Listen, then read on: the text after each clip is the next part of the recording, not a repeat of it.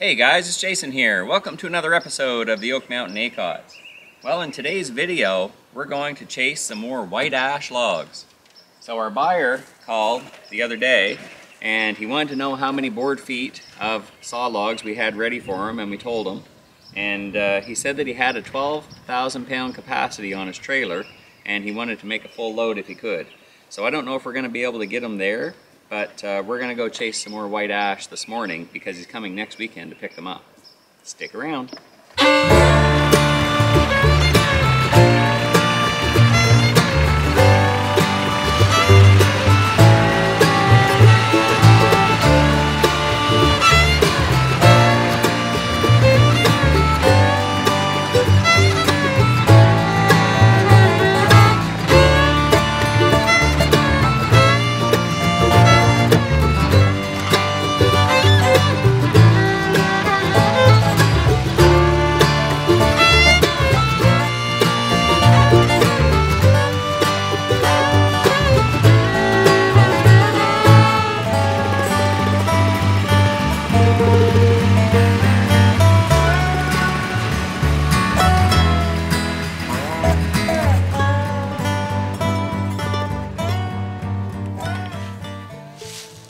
Okay guys, we've got the saws all ready to go this morning before we started filming.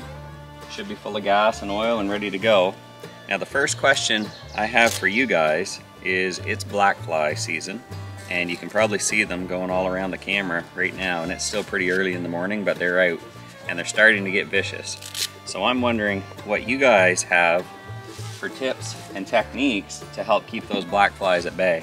So one of the things that I've learned is if I can wear a lighter colored shirt, they don't seem to be attracted to that as much. And the other thing is lots of fly dope. But once I get the chainsaw going, I generally won't pay attention to them and they won't bother me. And I'm wondering now, if we all start switching over to these battery powered chainsaws, if that's going to be a problem that we haven't thought of. Anyway, leave me a comment down below and tell me what you guys do, or if you just ignore them and carry on. I expect you do. Alright, we're gonna go find a tree to cut down here. Okay guys, so you saw that we're not very far away from the house, and we've got some white ash right here along the tree line. And I don't want to cut down all of my big trees. Like, I like to look out in the morning having my coffee and look at these trees. But we do have some that are starting to fail, like this one here. The top is getting really dead, so I'm gonna be dropping it. But I've got one back here, and I've moved the tractor out of the way. I've got one back there that I've ribboned, and we'll go take a look at it. That's going to be the first one to come down. Okay guys, I'm going to get Karen to step around here so you can see what I'm talking about, but I wanted to talk a little bit about tree selection. And if you've been watching our videos, you know that I'm all about leaving the best trees and taking kind of the inferior trees. So here we've got two ash trees growing out of one stump. And if you take a look at these trees, and I'll get Karen just to pan up a bit, you can see that the one on the right actually has a little bit more of a sweep in it. It's a little bit smaller tree, and that tree should be the one that I take. But when I looked at the way these trees are growing and coming out of the stump, I can see a big split coming right up through here. And I think that over time, this tree is going to be the one that fails in a windstorm or something like that. So I think this has a better chance of growing into an even bigger tree. So I'm going to take this one down. So that's my thought process. And if you don't agree, let me know. Anyway, we're going to get Karen back out of the way, and I'm going to see if I can get this one on the ground.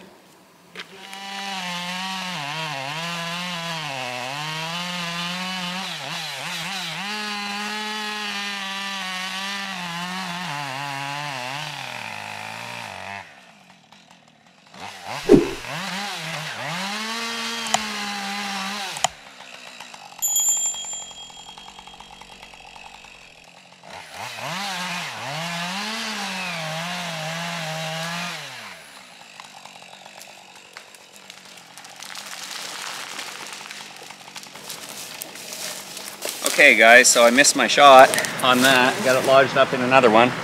That's always the way it goes for me first thing in the morning in the woods. So now I'm going to have to get the 414 going and bring it up and give it a pull. That's probably going to be a chore because we haven't had that running yet. I might actually, maybe I can grab the backhoe and bring it up and hook a chain and get it that way. Better plan. Let's do that.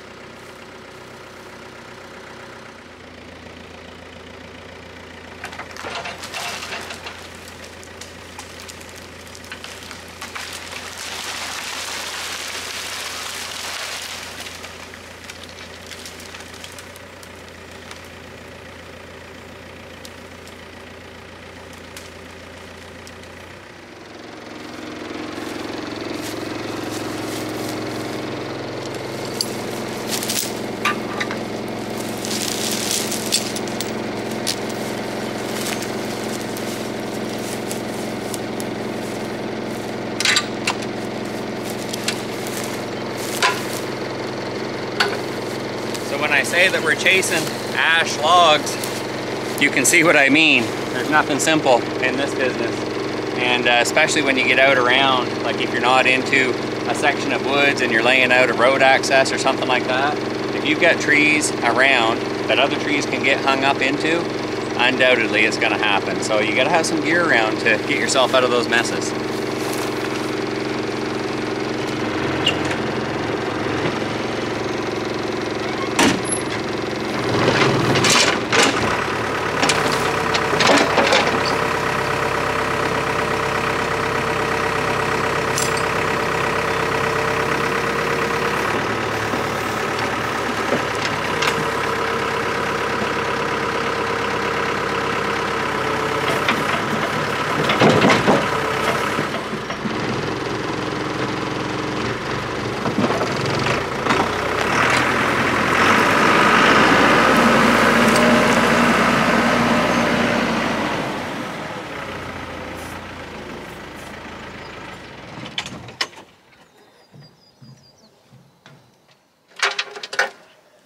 Okay guys, the other thing is that diesel fuel prices continue to rise, and I wouldn't even think about cutting these trees down if I wasn't going to get $2 a board foot out of my saw logs.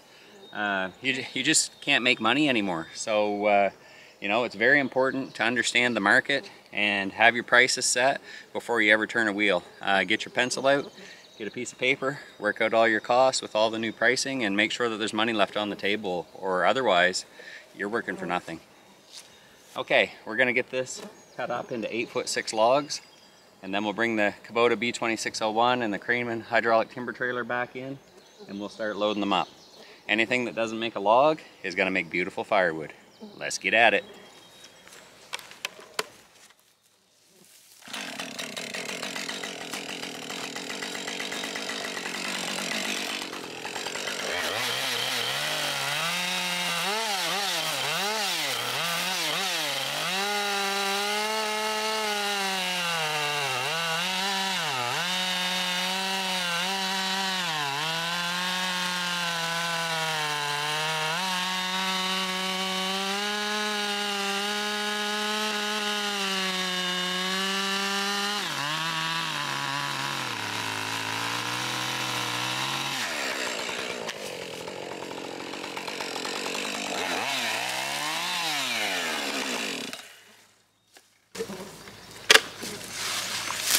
Hey guys, just to check, this is the biggest way across here, but we're looking at 15 inches,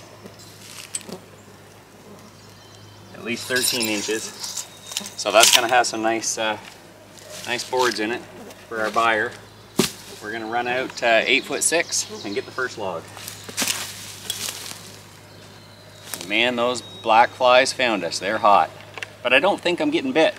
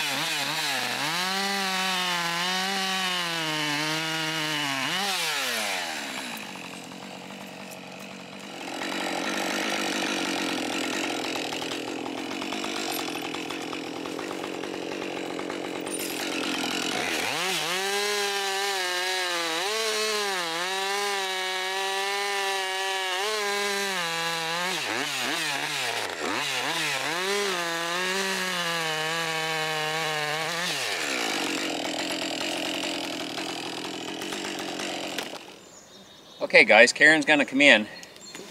We've got a decision to make, and I didn't know this when we started cutting the first bunch of logs out, but my buyer said that he would be interested in 4'6" and 3'6" sections as well.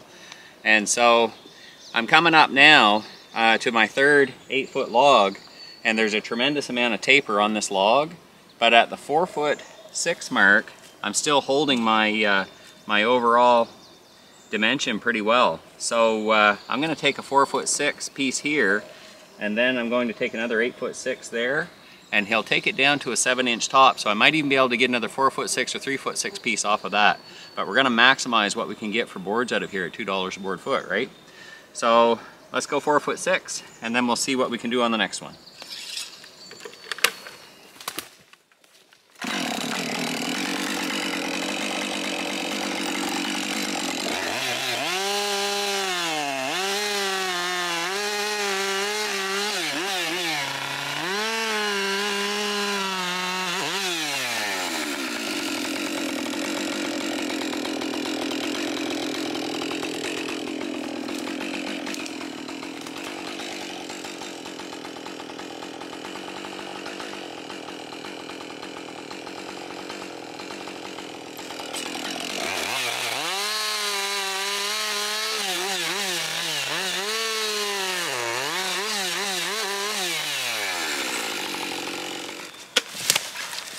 Okay guys, so we'll add up the board feet at the end of the video, but there's 3 8'6" logs and 1 4'6" piece.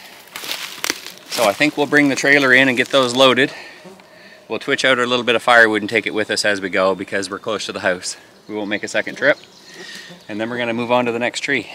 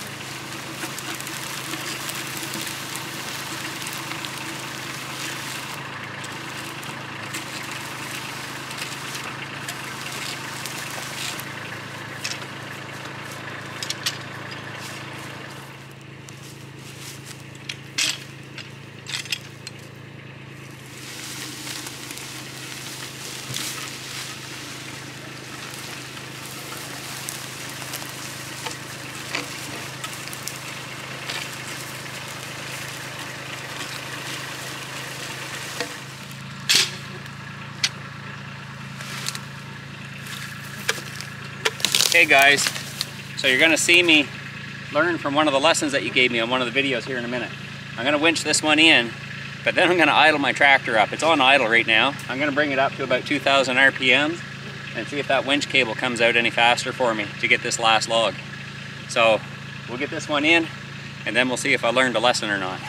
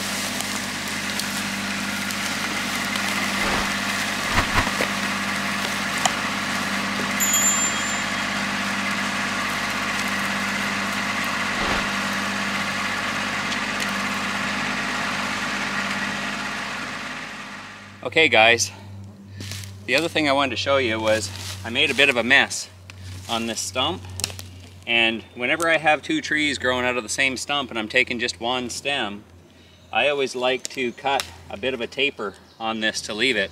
And in the forestry management course that I took years and years ago with Department of Natural Resources, that was one of the suggestions that they gave us, was to cut these off so that the water can run off of it, and it's supposed to be less susceptible to get bacteria and stuff that could damage the tree in there. I don't know if that's true. You guys can leave us a comment and let us know if you know anything about that, but I'm going to take a couple seconds here and trim that up just to do that.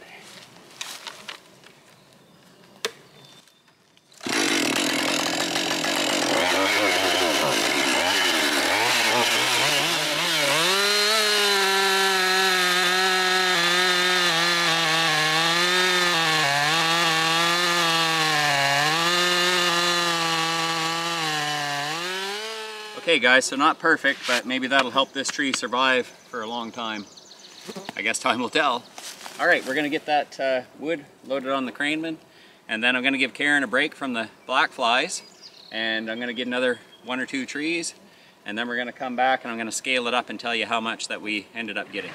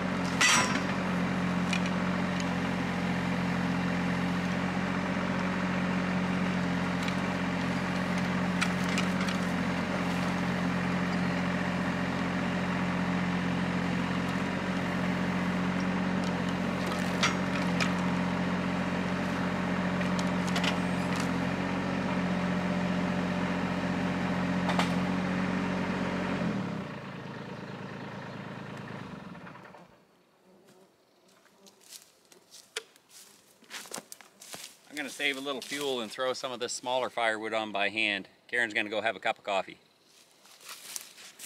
Okay guys, we're going to measure it up. We got a couple 4-foot pieces. That's a 7-incher. This one's 9. So 7 is 15. So half of that, we're going to call that 7. And the 9-inch is 24, so that's 12.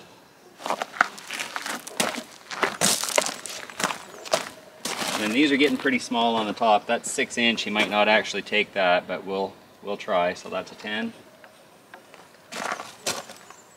That's a 7-incher. So that's a 15.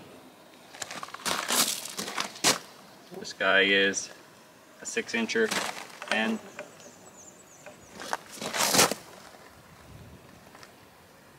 This guy's a 10-incher, 32. 9-inch, 24, and then our big one here,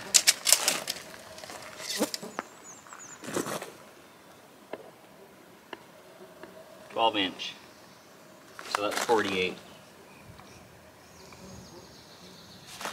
Okay, now we gotta do the math. Okay guys, so maybe with shooting our video we were 2 hours doing this morning. We got 6 8-foot logs, we got 2 4-foot logs. It totaled 158 board feet, so a little over $300 for these logs to go.